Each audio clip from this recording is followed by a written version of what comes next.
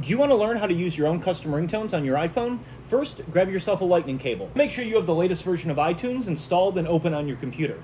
On the computer with iTunes installed, choose your audio clip, drag it over to music. Once it's in there, right-click it, click on Song Info, then Options, and then we want to set the start and stop time. On iPhone, the default ringtone time is 20 seconds. So I'm going to start this at 7 seconds, and I'm going to stop it at 27. Click OK.